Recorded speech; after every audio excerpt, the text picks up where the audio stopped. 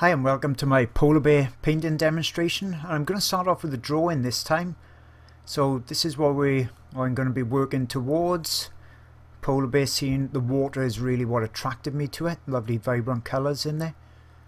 And so I've got that on just a bit of board in front of a piece of paper, and I'm going to use these proportional dividers so that I can measure off the actual photograph and then plot those marks down onto my drawing paper. Now I've just drawn some lines straight down and centre line across, as they can be anywhere as long as they're the exact same place on the reference drawing as well. So they just aid to get the points in the correct place. Now on YouTube I've got a full-length demonstration just showing the actual drawing process of a rhino using proportional dividers, so I'm not going to duplicate all that on this video because it's going to add unnecessary times.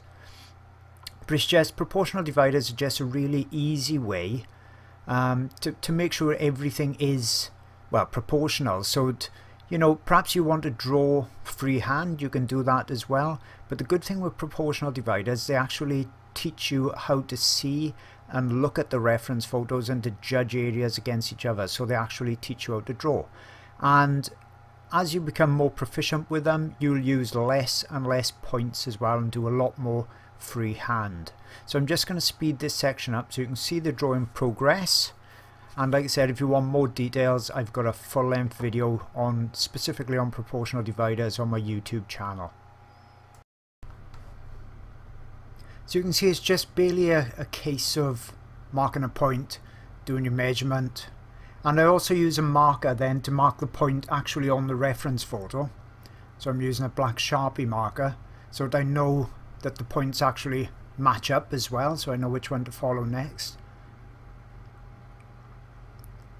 And do it pretty much in order. So when I'm working on the arms or the forelegs, I'm going from there then up the neck, round to the head. You know, I'm doing it kind of in an order as well.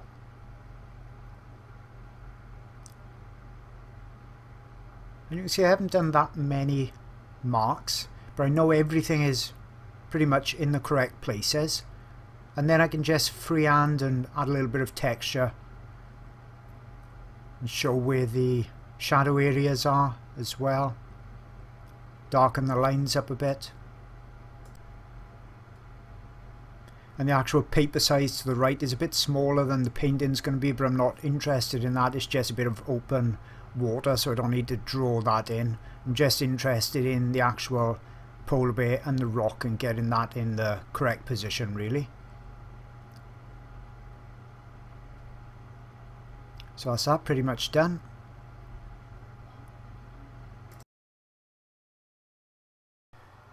So that's the drawing done on there, and I've just put a little bit of shade in as well. Now the actual painting's going to be wider to the right hand side, so let's get on to that and have a look at the painting stage. If you're looking for more art resources, I've really got you covered. I've got a dedicated tutorial website, that's jasonmorgan.co.uk, lots of videos on there, ebook tutorials, you name it, it's on that site. I've got a Patreon art channel. So every month I put up brand new videos, and that could be pastel videos, oils, charcoals, they're full-length videos, and there's also photo references with the Easy Trace line art on there. I've got quite a few hundred people supporting me, and that's on Patreon.